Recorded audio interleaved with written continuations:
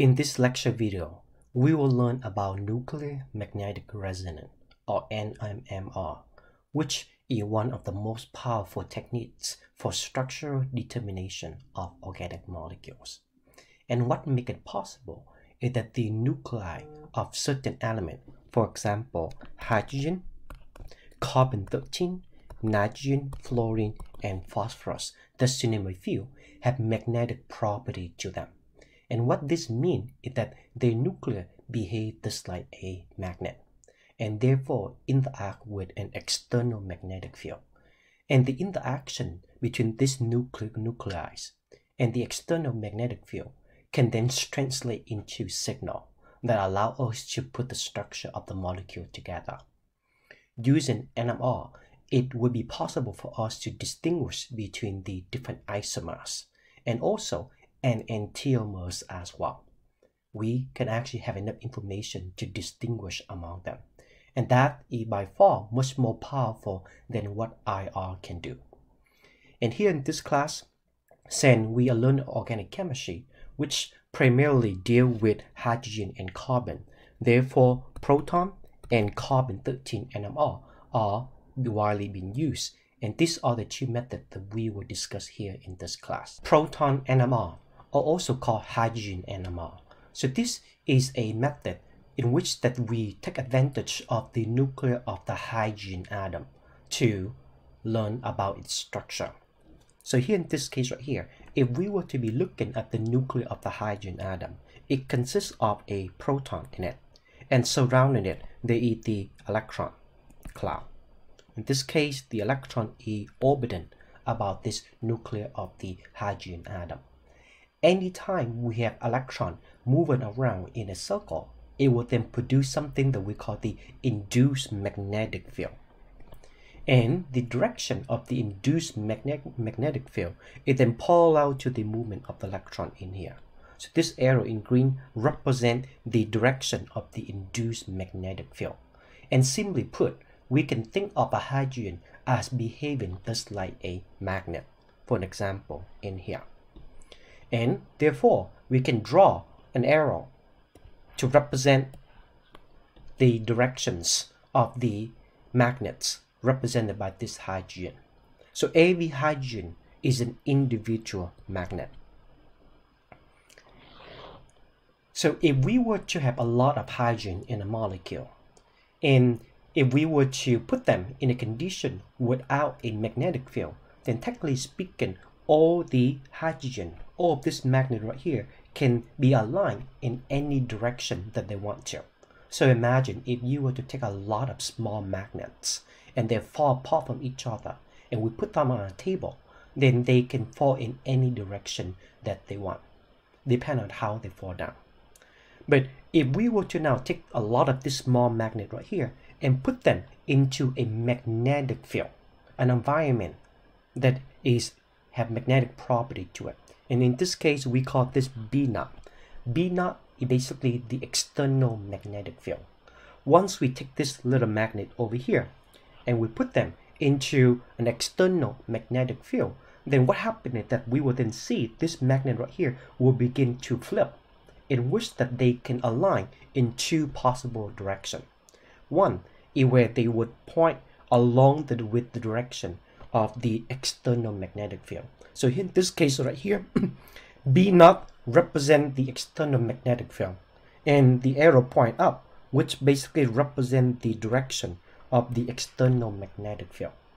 So when we put the hydrogen into this external magnetic field, the hydrogen can also point in the same direction as the external magnetic field. So that will be one possible state of it.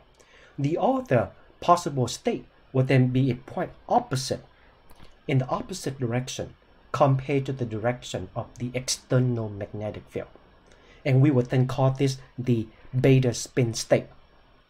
So the alpha spin state is whenever the hydrogen is pointing in the same direction as the direction of the magnetic field, the external magnetic field. And the beta spin state is when the hydrogen is pointing in the opposite direction to the direction of the external magnetic field. So again, alpha spin state and beta spin state. Now the alpha spin state is actually lower in energy because it does not require that much energy for it to be in the same directions as the direction of the external magnetic field. The beta spin state, however, is the one that is in higher energy, and we normally refer to this as the excited state. So the alpha spin state is also referred to as the ground state, and the beta state is then called the excited state.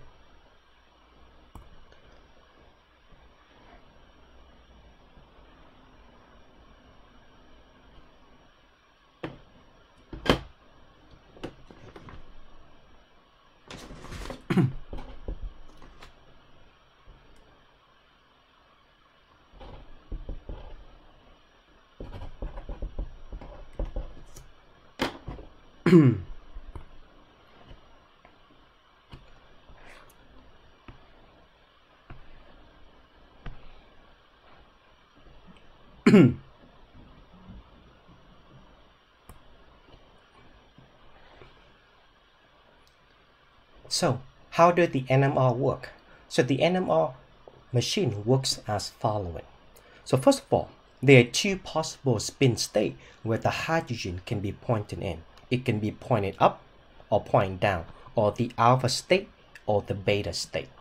So what happens is that when we put this into a external magnetic field, and let's say now here is the strength of the external magnetic field, or basically a very strong magnet. The stronger the magnet that we put the hydrogen into, then we will be able to separate the alpha and the beta spin state better. So here in this case, if we were to take the hydrogen and put this into an external magnet, let's say producing 200 megahertz, then the alpha state and the beta spin state are separated by this much energy difference. If we were to now put this into a 400 megahertz NMR or magnet, then now the separation between the alpha and the beta spin state become bigger. So the stronger the strength of the external magnetic field, the bigger the energy gap between the alpha and the beta spin state would be. And this gap right here, it is actually much easier for us to distinguish between them. So what happened is that in NMR, we will allow the hydrogens to go from the alpha spin state into the beta spin state and letting it relax back down. As it relaxes back down, then the bigger this energy gap right here, then the stronger the signal would be.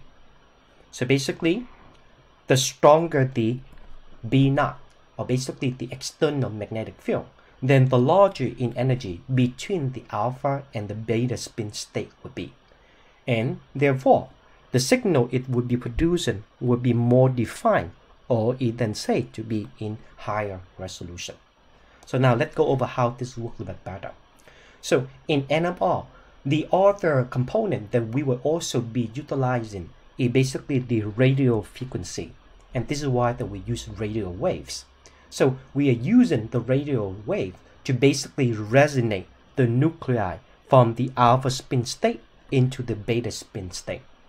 Due to the energy gap between the alpha spin state and the beta spin state, ideally speaking, at ground state, when we do not apply in energy, then all of the hydrogen, when we expose it to an external magnetic field, it will be aligned in this alpha state.